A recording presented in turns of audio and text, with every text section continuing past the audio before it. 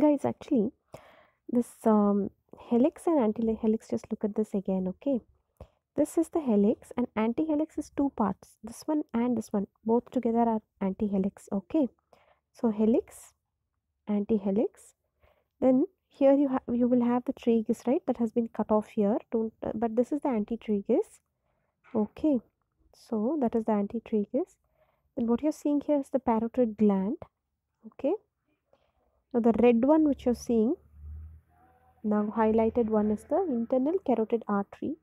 It seems to be traversing a path here, okay? From here to there it's going. And this one is the internal jugular vein. So if you know, in the middle ear floor you have seen the internal jugular bulb, right? Okay, what else would you like to know, guys? I think for now this much is enough. Okay, signing off again. Bye bye.